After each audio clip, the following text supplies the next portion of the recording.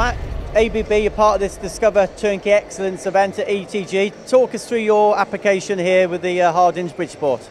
Oh yeah, so we've got a Hardinge Bridgeport that we're auto-loading with this flexible piece of automation.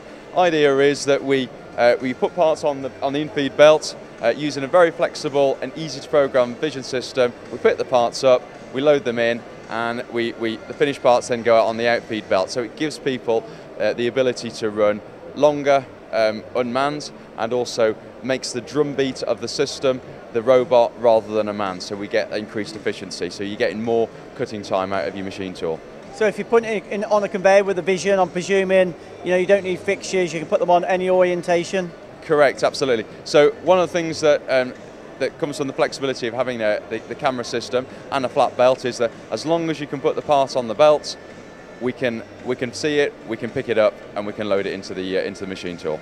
And how does it interact with the machine tool? Can you program it via the machine, like just a simple G-code?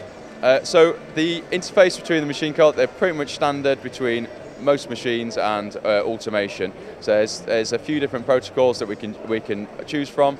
So whatever is in the machine tool, we can connect to, and all it is just firing M-codes remotely. And just finally, it's been some event, hasn't it? Busy? It's been very, very busy. It's been a great event and great to be part of it. Thank you.